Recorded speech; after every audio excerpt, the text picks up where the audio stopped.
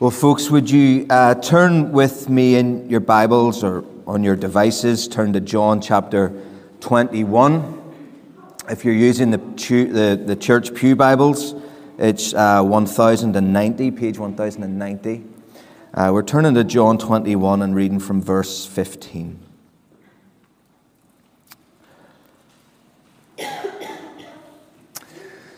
So when they had finished eating, Jesus said to Simon Peter, "Simon, son of John, do you love me more than these?" "Yes, Lord," he said, "you know that I love you." And Jesus said, "Feed my lambs." Again, Jesus said, "Simon, son of John, do you love me?" He answered, "Yes, Lord, you know that I love you."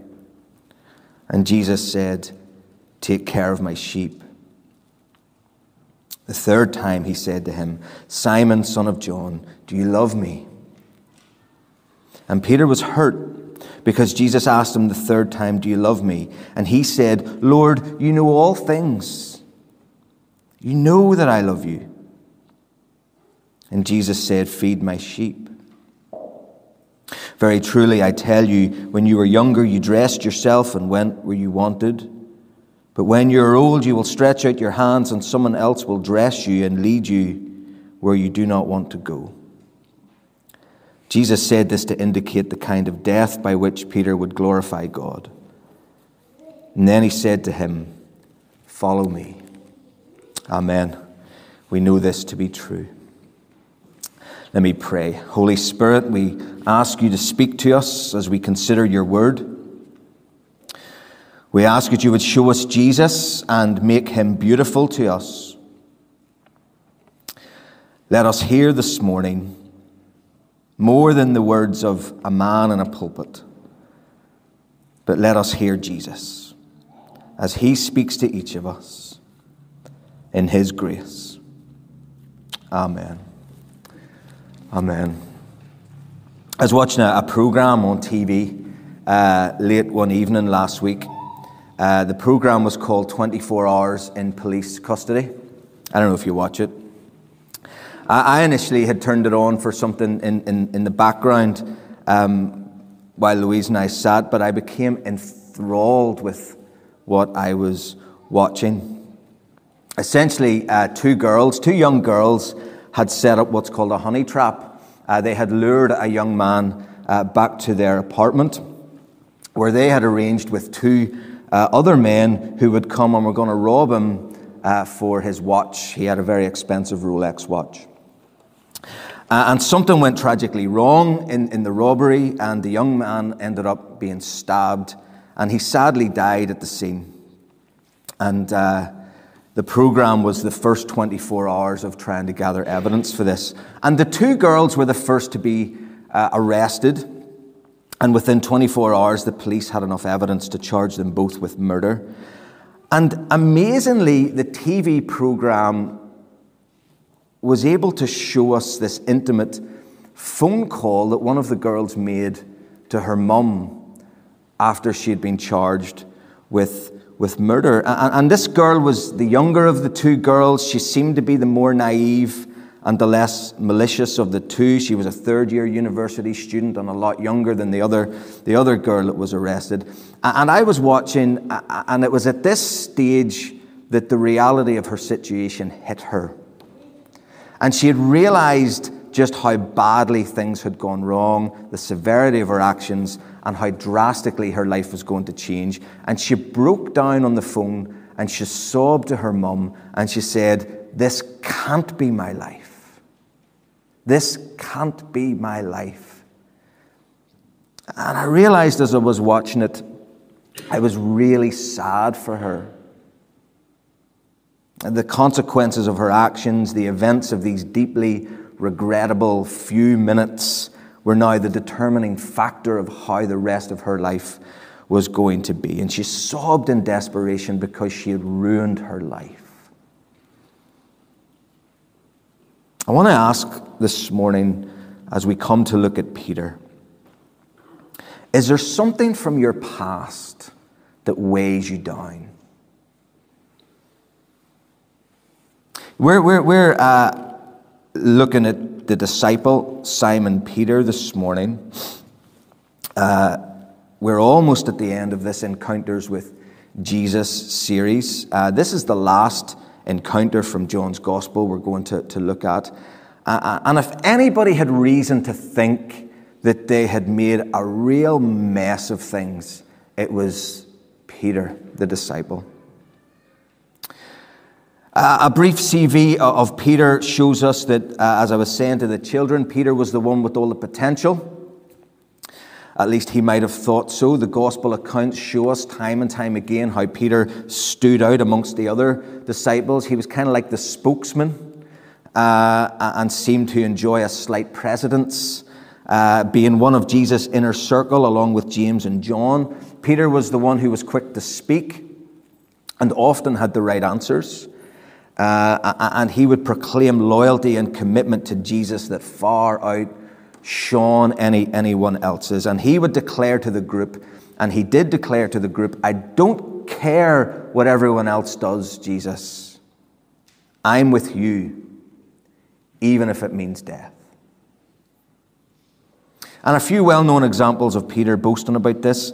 Jesus was asking, who do the people say that I am? And the disciples said, well, some say, Jesus, you're John the Baptist. Some say you're Elijah. Some say you're Jeremiah or one of the great prophets. And it was Peter who made the audacious statement, I say you're the Messiah. I say you're the Holy One of God. It was Peter who said that. Jesus was teaching his disciples that the Son of Man must be handed over and killed and raised on the third day. And it was Jesus who took Peter to one side and said, Jesus, I will never let this happen to you. And it was when Jesus was being arrested, it was Peter who drew the sword and turned to violence to try and stop it from happening. When Jesus was walking towards the disciples on water, it was Peter who got out of the boat and walked on water himself for a brief period before sinking. And when people were leaving Jesus in their droves because his teaching was too challenging, and Jesus said to the disciples, are you going to leave as well? It was Peter who said, Lord, to whom could we go? You are the one with the words of eternal life. To whom else could we go? We have believed that you are the Holy One of God. If there was a hierarchy of disciples, Peter was the head boy. He was the one with all the potential. He was the one whose heart was ablaze for the glory of Jesus and the one with the bright future ahead of him.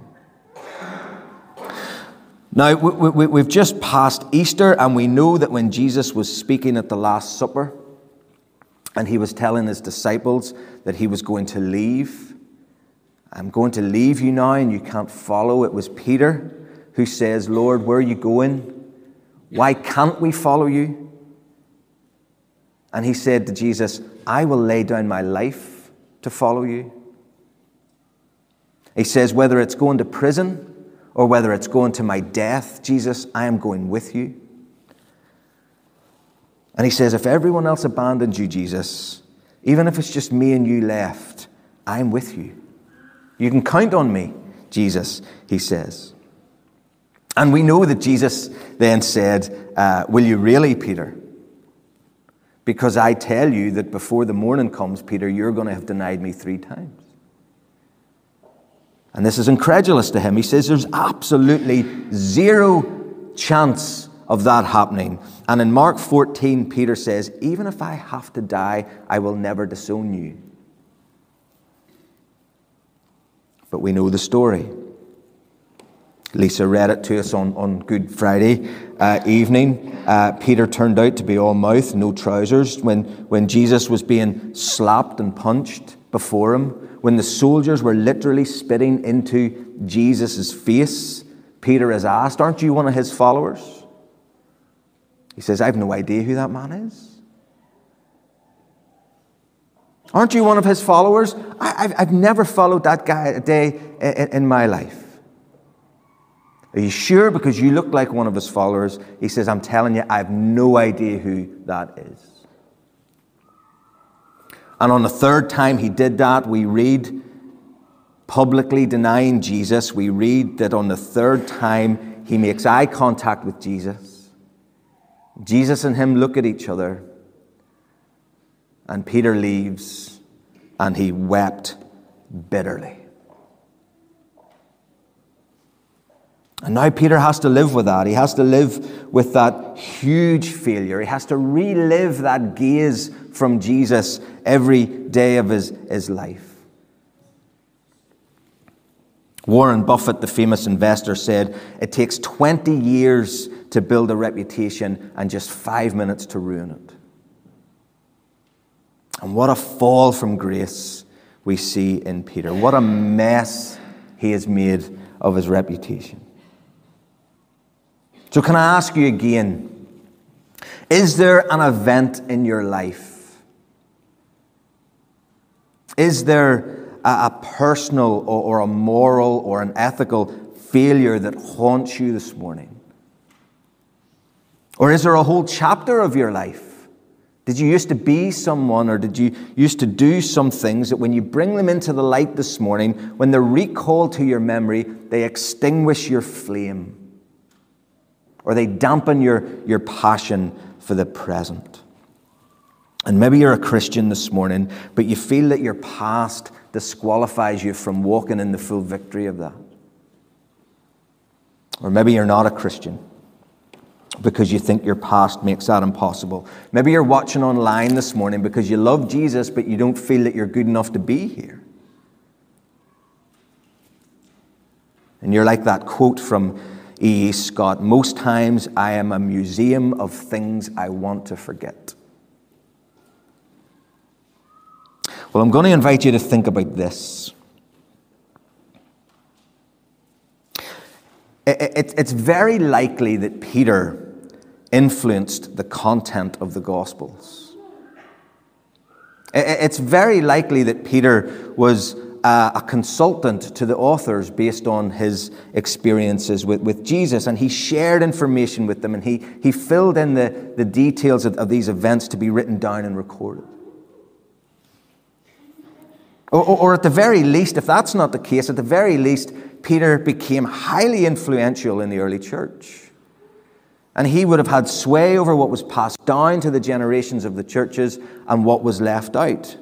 And yet Peter's failure is recorded.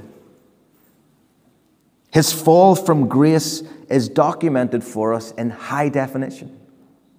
Right down to the detail of Peter making eye contact with Jesus on his third denial and him weeping. And I want you to think, why would he do that?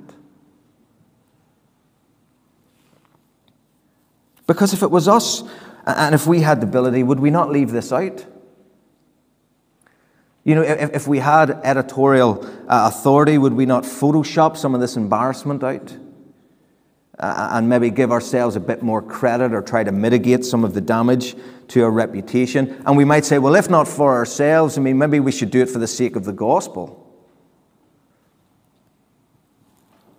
Why would the Apostle Peter, determined to have his most embarrassing moment of failure broadcast everywhere the Church of Jesus Christ meets for all of its history? And the answer is, I think, because the gospel is transformative. Because Jesus restores our mistakes. Because the gospel says we are not the worth of our reputation. We are not defined by our falls from grace. We are defined by grace. We are defined by His grace, the grace of Jesus. I wonder if you've ever had an awkward conversation with someone. You've had to sit down and you've had to be engaged in a conversation that both parties would rather not have. A conversation where the unadulterated truth is laid bare and it has to be addressed regardless of how embarrassing or painful it's going to be. If you have been in a conversation like that, you'll know that that stings. But you'll also know that those conversations can be where all the growth happens. We read in this text that Jesus appears to his disciples in John 21 on the beach. This is his third appearance. We read that they have breakfast from the fish that they catch. And after they've eaten, it's time for Jesus and Peter to have an awkward conversation. They need to talk about what happened. They need to talk about that meeting of eyes as Peter denied him. And can I say to you this morning, by the way, don't shy away from the awkward conversation you have to have with Jesus this morning. It might be uncomfortable, but nothing but good comes from being vulnerable with Jesus. So they have this conversation, and when we read this exchange about, do you love me, we lose the impact when we read it in English. And I'm not a Greek scholar, by the way, but I know that when we read this in English, we don't get its full thrust. Because we have one word for love. And we use it in many different contexts. I love my wife, but I also love Hawaiian pizza. I love my children, and I also love their bedtime. The word is used in two different contexts. And in this exchange, there are two different Greek words used interchangeably throughout this exchange. There is the word agape, which is the highest form of love. It's used to describe God's love for us. It's divine, perfect, selfless love. When we read that God so loved the world, he gave his only begotten Son, we read God agape'd the world. When we read God is love, we read God is agape. It's perfect, highest form of love. And then another word is phileo, which means how we love each other. And we might want to understand that as the highest form of love of which we're capable. It can be flawed. It can be conditional.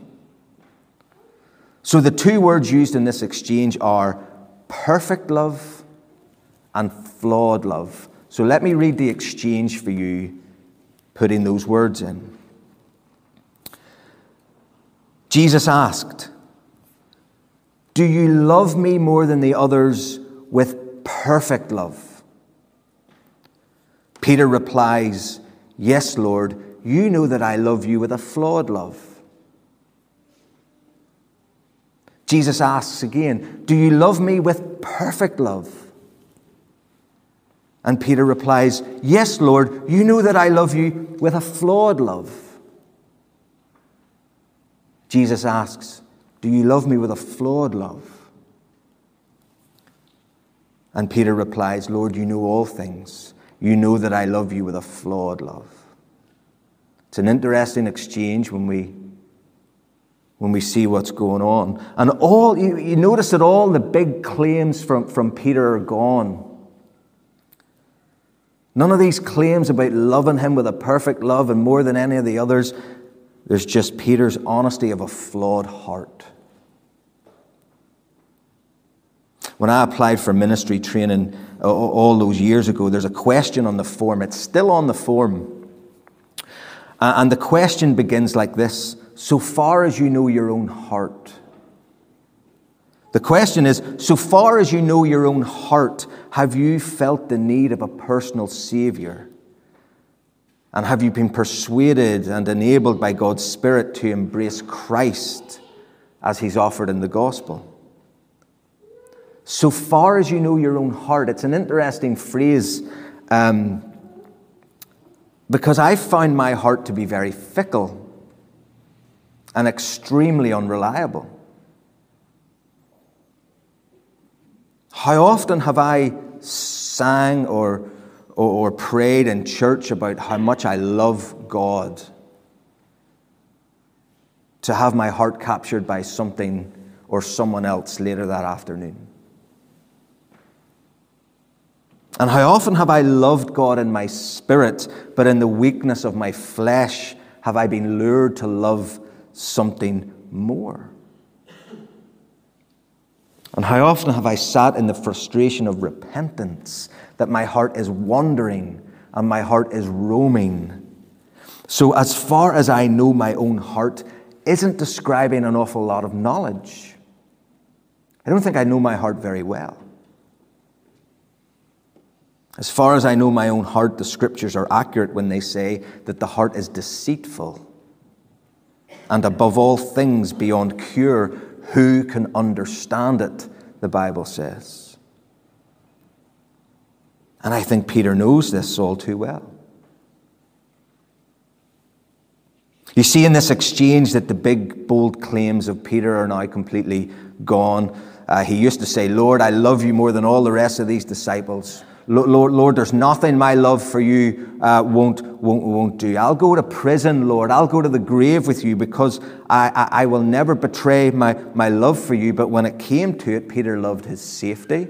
Peter loved his freedom. Peter loved his life more than he loved the Lord Jesus.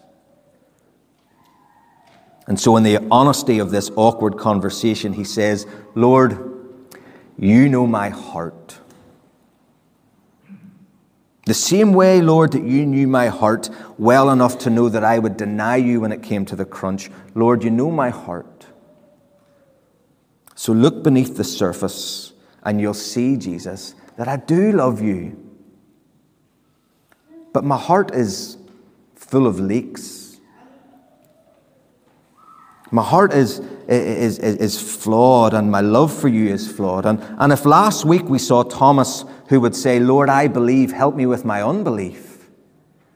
This week we see Peter saying, Lord, I love you, but would you help me when I don't? So can I encourage you this morning? Can I encourage you to approach Jesus with this type of honesty? Lord Jesus, I love you, but my love is flawed. Would you help me love you more than I do? Lord Jesus, I love you, but would you help me to love you more than the other things that can capture my heart?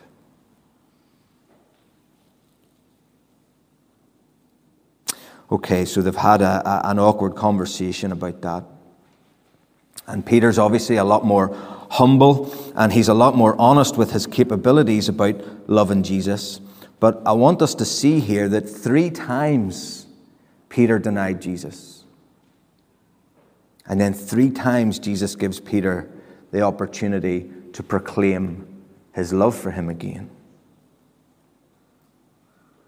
And it's done in front of the rest of the disciples.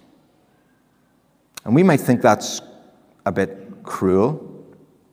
Surely this could have been done in private. But what we see here is Peter is publicly restored. He says, I love you, Jesus. I love you, Jesus. I love you, Jesus. And the disciples see this. And they also see that Peter's not only forgiven, but that Jesus restores him. He's not just forgiven, he's restored. Jesus doesn't say, okay, Peter, you love me, that's fine. I forgive you. Now go and sit at the back and be grateful that I keep you around. Doesn't say that. He doesn't say, okay, Peter, that's sorted. I'm glad we had that conversation. I forgive you. Now just keep your head down and don't do anything else stupid. That's not the story here. That's not Peter's story.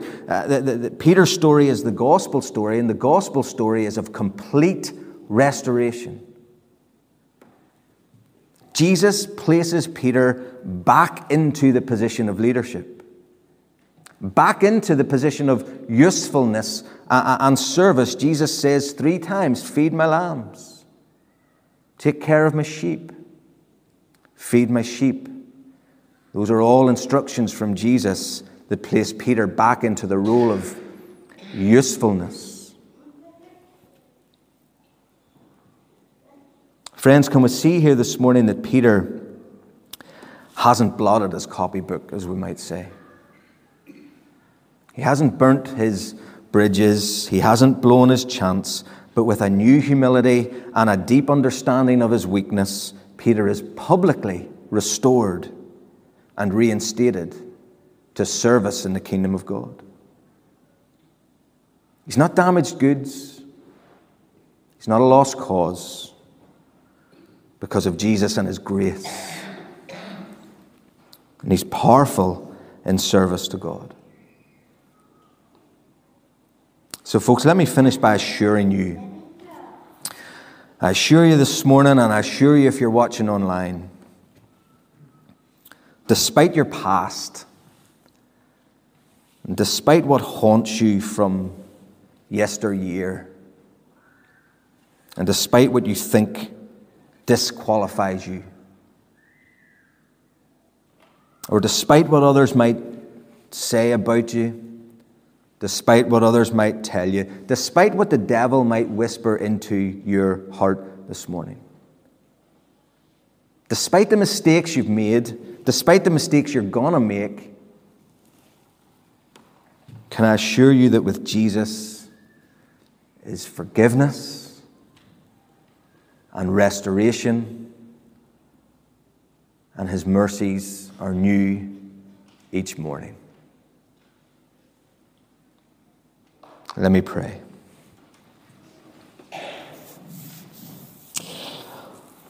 Lord Jesus,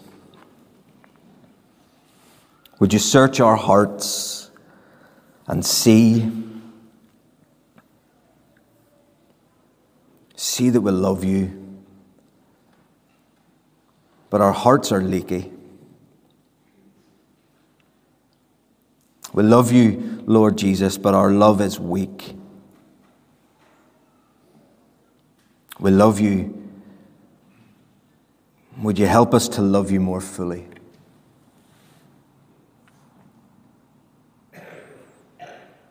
Lord Jesus, we thank you that our pasts are forgotten.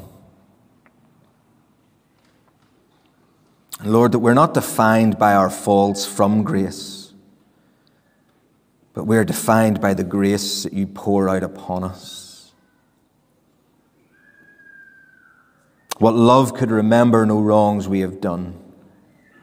Omniscient, all-knowing, you count not their sum.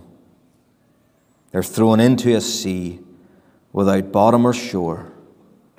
Our sins, Lord, are many, but your mercy is more. So forgive us for our failings. Increase our love for you. And Lord, restore us to the areas of service and usefulness for the extension of your kingdom and the glory of Christ's name, in which we pray. Amen.